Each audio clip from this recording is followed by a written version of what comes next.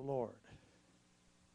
I know you'll continue to pray for Mary Sue. This has been about 3 weeks that she's been in and out of doctors' offices and diagnostic testing for a pinched nerve and almost at times can only move around. But well, she's got a good spirit. She's going to survive that. She reminds me of the time I jerked on that weed eater and got down in my back. I said, please don't wish that on anybody. But God is sufficient, isn't He? God is able to do what He's promised. You know, our pastor is preaching with passion, isn't he? I've noticed over the last couple of months his preaching with more passion. And not that he isn't a man of passion and a preacher with passion, but it's for our congregation here. It's for us. So continue to heed what the preacher is saying when he addresses you or preaches to you on Sunday morning and Sunday night.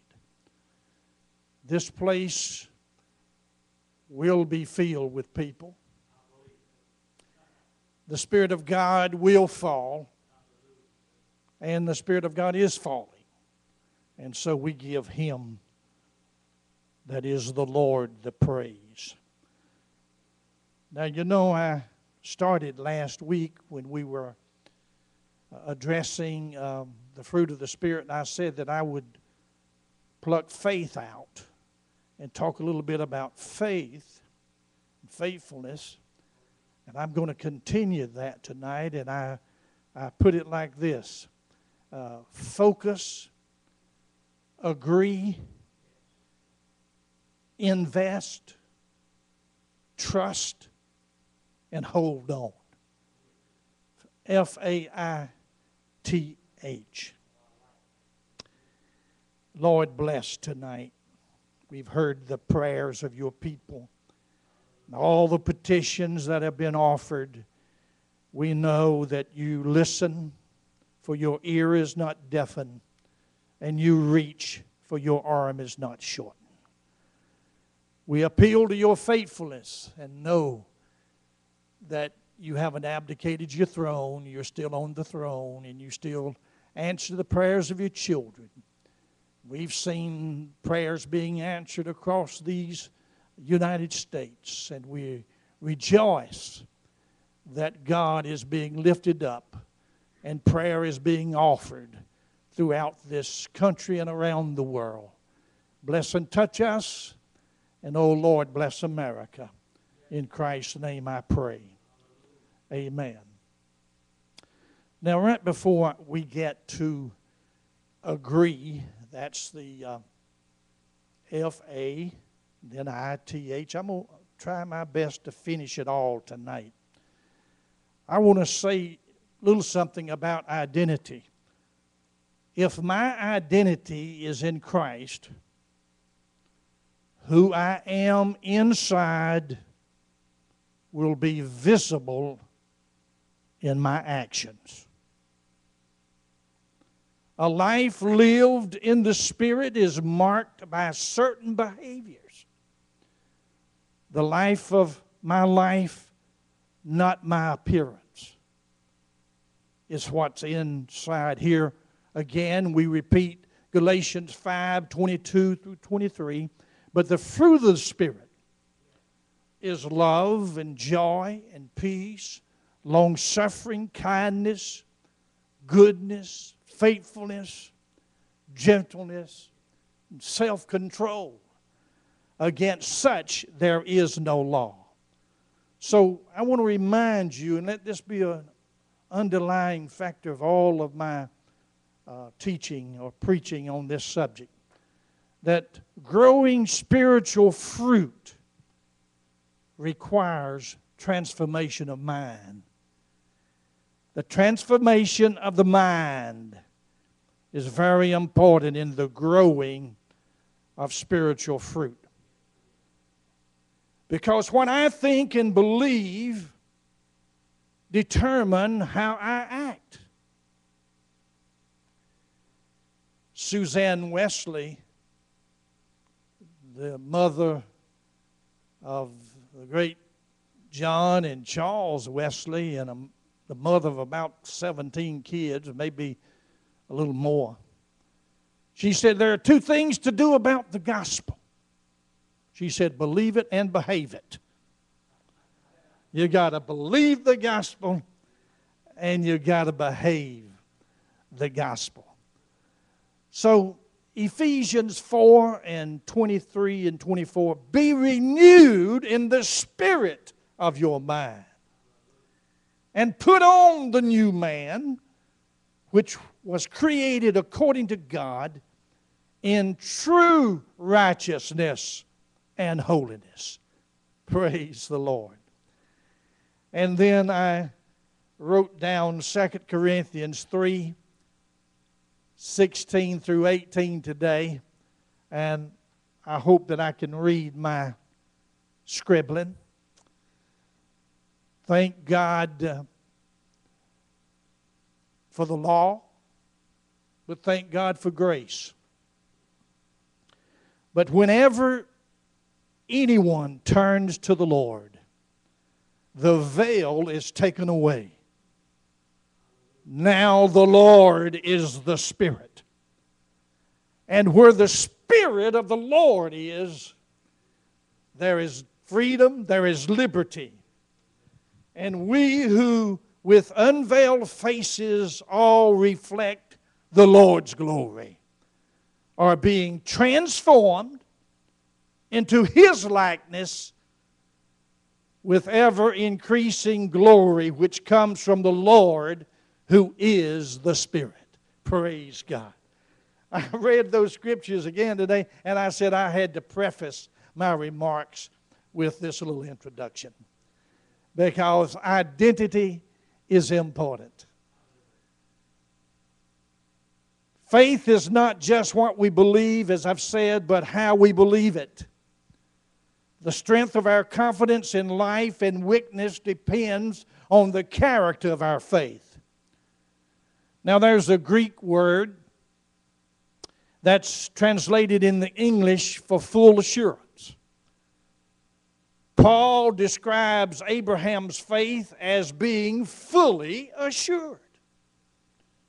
Romans 4 and 21, that what God has promised, He was able to perform. Do you still believe that? Whatever He's promised. Now, I've read a whole lot about Herman Locklear. He was for so many years and years ago at Moody Bible Institute and Moody Church. He said, and I haven't counted them, I'll just take him at his word. He said there are over 32,000 promises in the book. Well, they are yea and amen to the glory of God. How many of you believe in the promises of God? The promises of God are there. So Paul describes Abraham's faith as being fully assured. And he wrote to the Colossians in Colossians 2 and 2 about the spiritual wealth. He says there's spiritual wealth that comes from the full assurance of understanding. And thank God the results are in a true knowledge of Christ Himself. So we have full assurance, amen. Praise be unto His name. Hebrews instructs us to draw near to God with a sincere heart in full assurance of faith. Hebrews chapter 10, verse 22. An instructive account concerning faith proved in adversity is demonstrated by how differently Mary and Martha responded when Jesus did not arrive in Bethany before their brother Lazarus died. You can see that in John chapter 11, 32 verses there. When she heard that Jesus was coming, Martha went out to meet Him. And you know Mary stayed at the house. But here's what's important. Martha said to Jesus, Lord, if you had been here, my brother would not have died.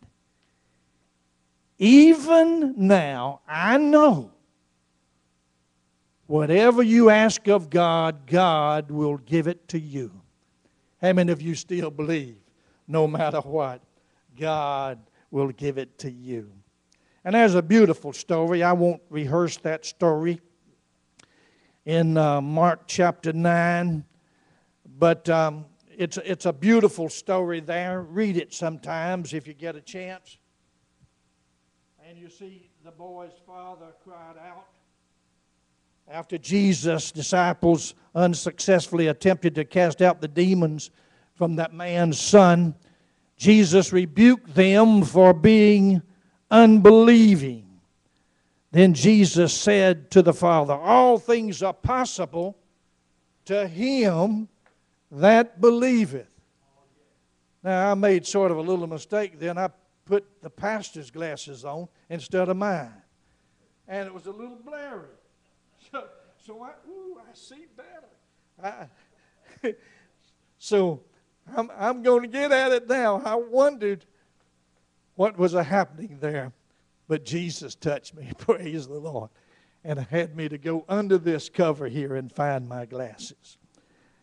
You know, I still believe that the Lord can let you go to the end of your life with your eyes not being dim. How many of you recall a great leader? Huh? So we believe the Lord, and we have hopeful anticipation.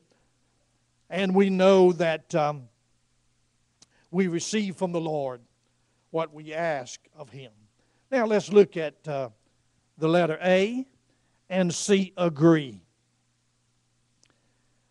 I find with faith it's only one thing to see, and that's opportunity. Opportunity. It's another thing to see that you're a part of the opportunity and God wants you to be involved from your heart, at least 51%. Everybody ought to be at least 51%. But strive on for 100%. How many of you call that great story in Numbers chapter 13? Going on down to Numbers 14 and 9. That most famous account in the Bible regarding the importance of putting the word agree with the word focused. How many of you remember the 12 spies that went in to spy out the land of milk and honey? Great large grapes. I mean, it was a land of abundance. But the 10 spies said, we are as grasshoppers in their sight. Land of giants. How many of you have said, but we are mere grasshoppers spiritually when the devil and his hordes come up against us? Hey, if the Lord said take the mountain, we can take the mountain. If the Lord said take the country, we can take the country. And Caleb and Joshua said, let us go up at once and take the possessions, for we are able to overcome it. Thank God for ever increasing faith. Thank God for the overcoming spirit. Thank God for taking the land for Jesus. And did you know Caleb and Joshua were the only ones that were able to go in the promised land? Oh, sometimes people may not agree with what the good book is saying, but I say to you that faith, focus, and agreeing is very important in this walk of faith. Forsaking all, I trust Him. F-A-I-T-H. I'm going to agree, and we can agree together that this church is going to be filled, that our parishioners here, our friends and the members and those that are yet to come are going to be moved by the Spirit of God, and there's going to be salvation in families. There are a lot of family members that need to be saved. We can agree. We can have faith. So go back and read that story there in Numbers chapter 13 and 14 and see what we're saying. Then look at the word invest. I still believe that faith is a venture. Faith is a risk. And it involves investing. I won't be able to go through all of Matthew chapter 25 when Jesus tells the parable of the talents. But that's a very important parable for you to read and see what investment is all about. And faith. I have faith in the Master. I have faith in the talents that He's given me. I have faith that one of these days I'll stand before Him and He'll say, "Well done, thy good and faithful servant." So Jesus tells us to occupy until He comes. Occupy from the Greek, where we get the English word pragmatic. Jesus is saying, pragmatize until I come. Be pragmatic. Be occupied in business. With the 5 talents, doubled them. Guy with the 2, doubled them. Guy with the 1, didn't he bury the talent? Wasn't he afraid? Having all kinds of excuses about how hard the master was and what was expected. I'm telling you, you got to invest. Invest your time. Invest your monetary blessings. Let God touch you. So, faith without works is dead. Is that Bible? Oh, yes. So I advocate investing. Investing. Oh, I'm looking for the Lord's call to enter into the joy of your Master. He's coming one of these days, and you're going to have to be patient. You're going to have to be hopeful. And you're going to have to be occupying. There's so many things. You know, you can't get too old to serve God. Not too young to serve God. I'm telling you, people are still trusting God in these last days. And I tell you what, I wouldn't want to pastor a church without children, and I wouldn't want to pastor a church without senior citizens. So give me all. Oh, I've been privileged, as the pastor has too. I've been privileged to pastor some wonderful churches in my time. And I can say by God's grace and His help, I never left a church the way I found it. Praise God for growth. Praise God for blessings. Praise God for eager hearts that are in there helping you all the way. You see, all of us are ministers.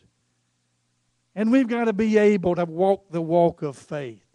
I'm not just talking to people who haven't experienced the outcomes of trusting and being faithful, but I'm encouraging you. I'm imploring you to still walk the walk and talk the talk, because the Lord is surely coming again. I'm going to be reading Hebrews 11:32 through 38 in just a moment. But let's take a look at T, trust. We've seen focus. We've seen agree. We've seen invest. And I could preach a sermon on each one of these and preach it 30 minutes at each shot. So I'm just hitting the surface here, the surface. Faith at its deepest level is trusting God. Remember that. Faith at its deepest level is trusting God. You know, I love the definition of faith that is found in the example of Hebrews chapter 11. May I read that with you, beginning with verse 32. And I'm reading from the King James. And what shall I more say? For the time would fail me to tell of Gideon and of Barak and of Samson and Jephthah, of David also and Samuel, and of the prophets, who through faith subdued kingdoms, wrought righteousness, obtained promises, stopped the mouths of lions, quenched the violence of fire, escaped the edge of the sword, out of weakness were made strong, waxed valiant in fight, turned to flight the armies, or put out the armies of the aliens. Women received their dead raised to life again, and others were tortured, not accepting deliverance that they might obtain a better resurrection. And others had trial of cruel mockings and scourgings, yea, moreover, bonds and imprisonments. They were stoned, they were sawn asunder, were tempted, were slain with the sword. They wandered about in sheepskins and goatskins, being destitute, afflicted, and tormented, of whom the world was not worthy. They wandered in deserts and in mountains and in dens and caves of the earth. Man, wow. Hebrews chapter 11 is faith's hall of fame. If you want to get into the hall of fame of faith, you got to understand what the forefathers have gone through with. Oh, man, I've read that Fox's Book of Martyrs. I've had the study of religion from day one throughout the ages. You know, I see the martyrdom that's happening in the world today. Over in the Sudan, Nigeria, other areas that I'm not in my deliberation, in my talking to you, perhaps can remember all these areas. Somalia, wherever they are, people are laying their lives down for the cause of Christ. Just like that pastor, and he was a Pentecostal, he was Assemblies of God pastor in Iran, that they had him incarcerated and was to kill him. Now his lawyer is imprisoned. Thank God for Jay Sekulow. Thank God for that bunch out of Virginia Beach that don't mind telling it like it is. Some things you take and filter it out. But when you see people being tortured and murdered for the cause of the gospel, we're to pray. But these people are willing to lay their lives down. And we can't get people to get up on Sunday to come to church. Wow, that sounds like a pastor. Well, that came to my mind. Oh, but I know God is real. Don't you know He's real? And He's going to see you through.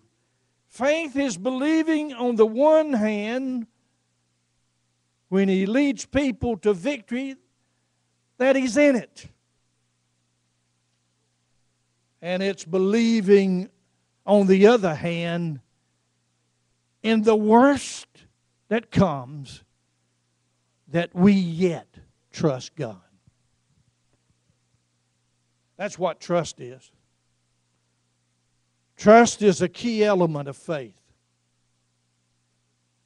Oh, we're joyful when the good times are rolling on. When everything's all right and the cupboards are filled and the freezers are full. When everything seems to be all right amid the partying and the banqueting.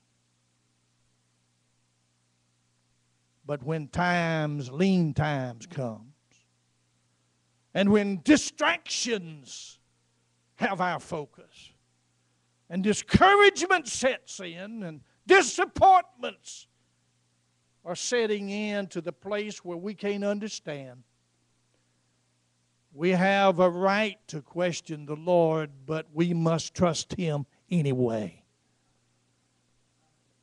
So when you're knocking and you seem to think the door is not opening, there's an opportune time. Just hang in there and believe the Lord. Just like I heard one preacher, black preachers can preach. I mean, if they're anointed, they can preach. Not trying to sound racist or anything, but those guys can preach. One guy said, what you need to do is to hang on, and if you still feel like you're slipping, tie a knot on the end and hang on. Well, when I was swinging across what they used to call the ice box when I got through playing ball, and we'd go to the ice box there, boy, you're talking about a Danish cold plunge. That was a Danish cold plunge. And we had a knot on the end of that rope, and it would give us a secure fit. But sometimes you'd slip, and it was a hurry of you getting out of the ice box. I'm telling you, sometimes you may be slipping. Sometimes you think that you just cannot hold on. I'm going to encourage you to hang tight, to hold tight. That last word is what gets faith coming all together in the end, is holding on tight. Hold on to the horns of the altar. My God is sufficient. He's not a Palestinian legacy or theory, a figment of the imagination. God is a personal spirit who in love creates and sustains and orders all. This is the Lord that we serve, and He's going to see us through. Now, I'm not old enough to have read McGuffey's Reader. Anybody know what a McGuffey's Reader is? McGuffey's Reader. When I started schools, when I was blessed to start schools, I used Accelerated Christian Education and the books and a lot of things that you could get out of their publishing house out of Louisville, Texas, was McGuffey's Reader. And so we had them scattered around the library, and sometimes there was a reading from the McGuffey's Reader. Well, there's a story about a clock in the old McGuffey's Reader that had been running for a long, long time on the mantelpiece. And one day the clock began to think about how many times during the year it would have to tick. So it counted up the seconds. 31,536,000 minutes in the year. And so the old clock got tired of thinking about it and said, I can't do it. And stopped right there when somebody reminded the clock that it did not have to click 31,536,000 seconds all at one time, but rather tick one by one by one. And the clock began to run again, and everything was all right. Got to remember then, when holding tight, not everything has to come to pass today. There are 60 seconds in a minute and 60 minutes in an hour and 24 hours in a day.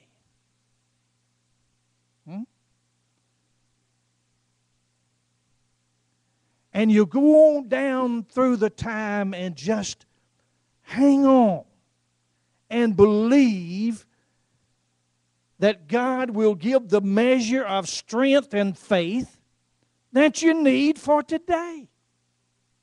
Today is precious. Only be reminded in hindsight about yesterday, but live for today and have hope for tomorrow. And God certainly will see you through. Give us this day our daily bread. You know, trust Him. We're in a rat's race. I mean, people's in a rat's race. We're in a digital age, high-tech age. I'm telling you, now, I only handle this little old thing. It's got a camera, but I never use it. My daughters, they got them droids, they got all these here different things, and they can send me this and send. Daddy, no, I'm not buying one. All I want is to be able to communicate on my Facebook or with my emails and my cell phone. I'm not interested. But you can't tell that to kids in school because that's a part of the curriculum. Man, you ought to have seen me. And this has been 12 years ago when I received my doctorate from Erskine Theological Seminary, a Social Reform Presbyterian school. The guys around me had all kind of them little devices. They had all kinds of recorders, and they could process quickly, and in 2 hours' time, they had their papers. But old Doc, he was pushing the pen. You know, that's why I write like a real doctor, you know, the chicken scratch, and sometimes the pharmacist can't understand the prescription. But I wasn't going to be deterred. I mean, I was an old guy in there. There were some guys in there in their 20s, in their 30s. My nephew pastors that prestigious church in Augusta, Georgia, Stevens Creek Community Church. Started with about 40, and he's running probably somewhere around 1,400. He was two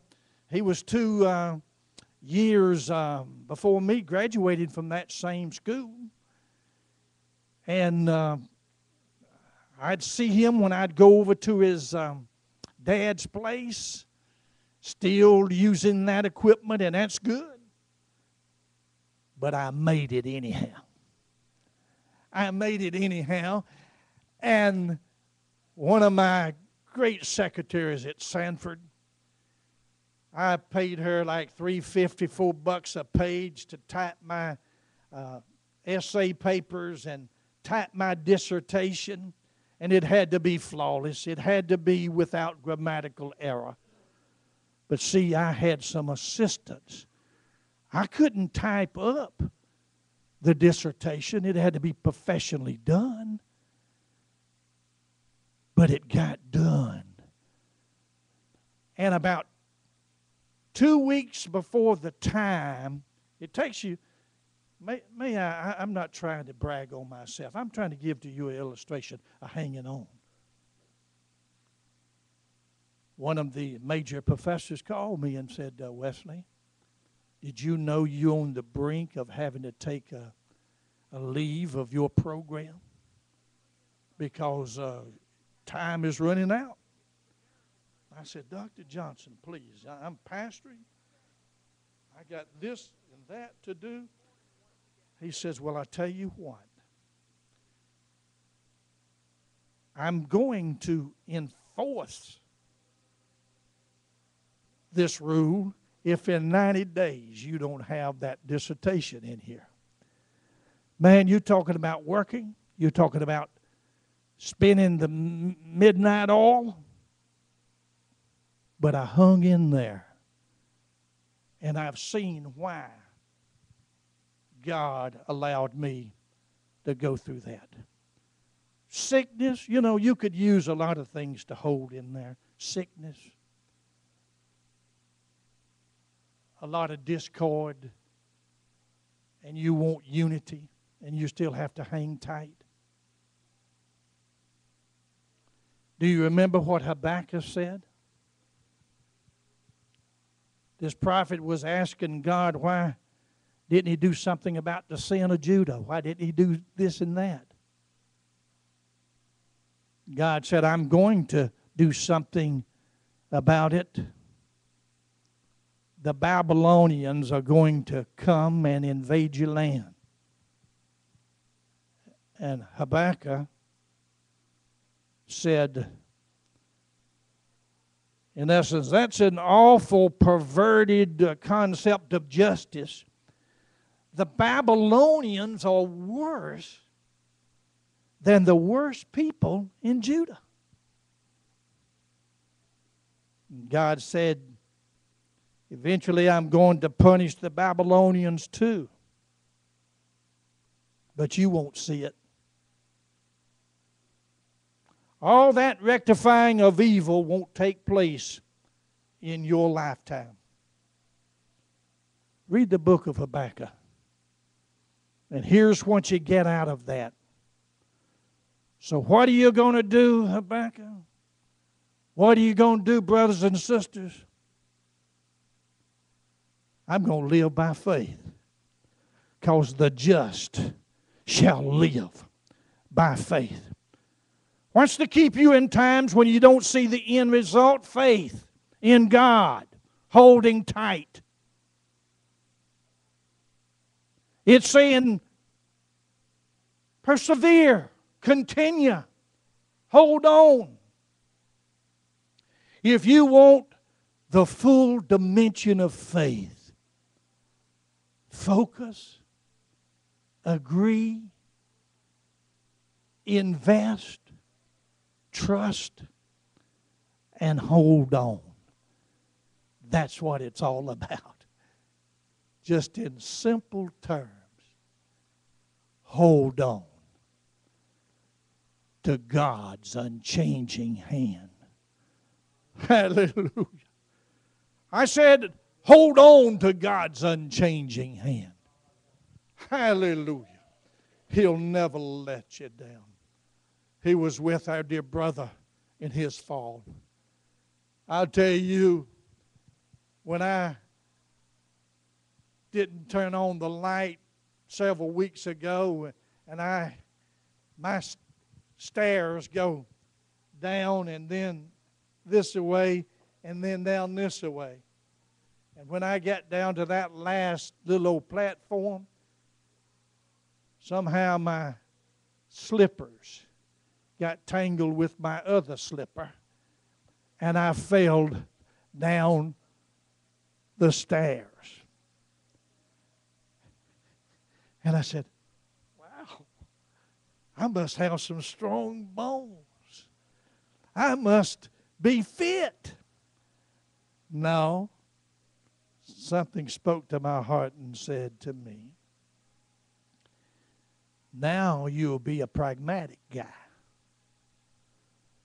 Now you'll turn the light on. And now you'll just walk barefooted in them, instead of them large bedroom slippers you got, that the back of it has caved in. You know what I'm talking about? Oh, yeah. It was a teaching session for me. And so now there's something in my mind and heart. Flip that light on, boy. How many of you glad for God to speak to you in a consciousness to hang on? Praise the Lord for His glory and for His mercy.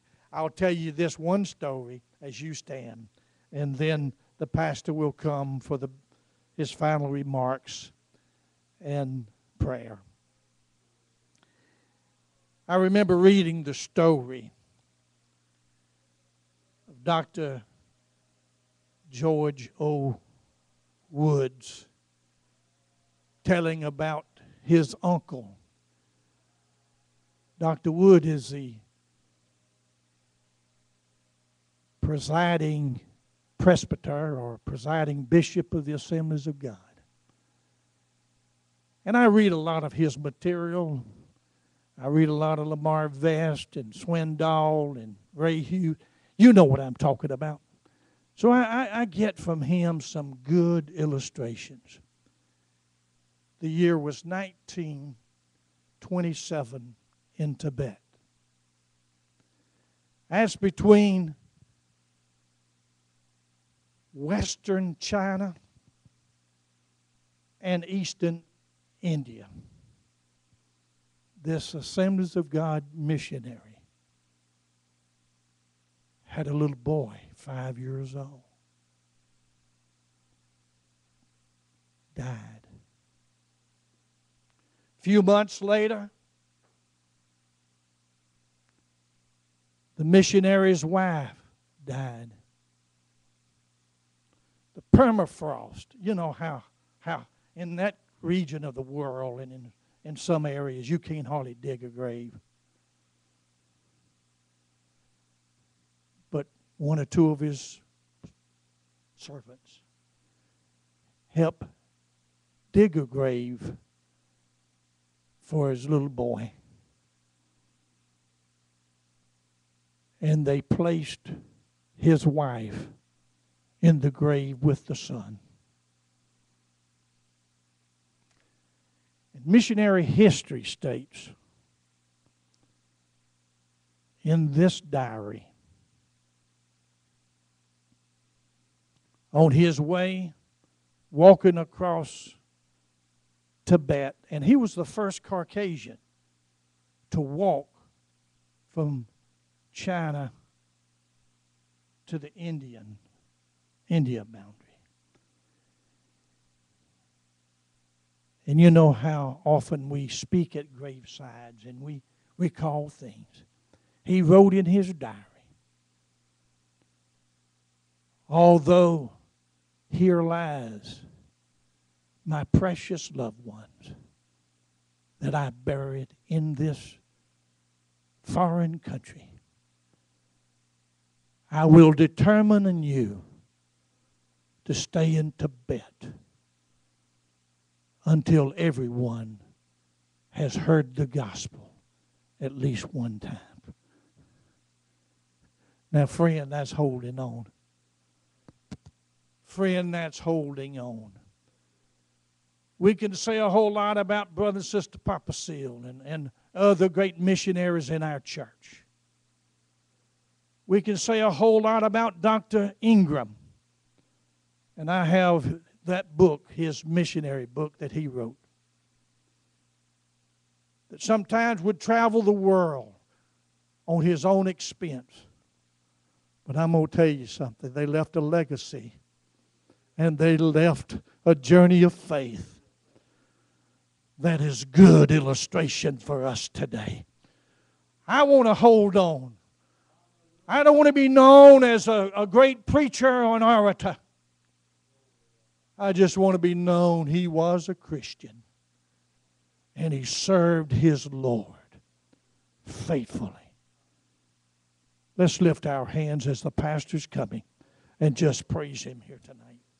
Thank you, Lord. We love you, Lord. We thank you. We praise you. We magnify your name. Hallelujah.